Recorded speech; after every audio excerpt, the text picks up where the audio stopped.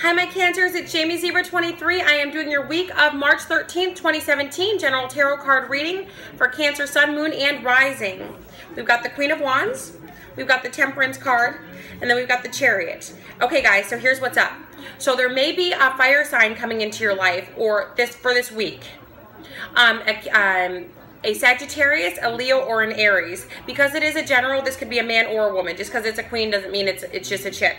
It could be a man or a woman, but this person is kind, caring, they care about others, they want to see you do good, they'll help you, they want to help. So it shows here the Temperance card. You may have dealt with this person in the past, and maybe you didn't really treat this person with respect, but it's saying even though maybe you weren't so nice to this person will still be there for you no matter what.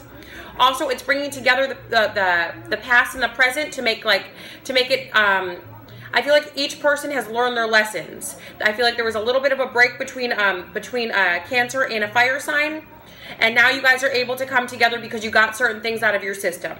I feel like somebody wanted to be free and somebody didn't. They went and sowed their wild oats, so now they can come back and behave themselves this week.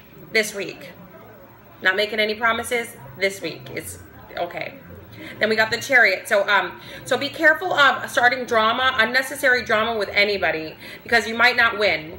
Also, this is saying that that for some of you who will be in the mix of drama, if you didn't start it, you're going to win it. It'll be successful for you. But if you're just going out there looking for trouble, it's going to be some trouble. Also, be careful while you're driving this week.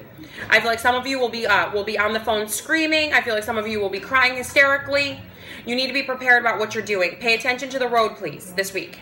Well, every week, but especially this week because it's what's coming up.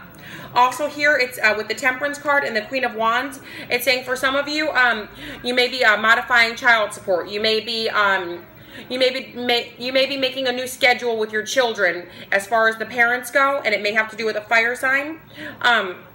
And then for others of you, you're deciding whether or not you can make a situation work this week. You might just be like, there's too many deal breakers. This person did too much. I don't think that we could have a successful relationship. So this is a week of decisions. This is a week of really of compromise as well. You're going to be compromising a lot this week.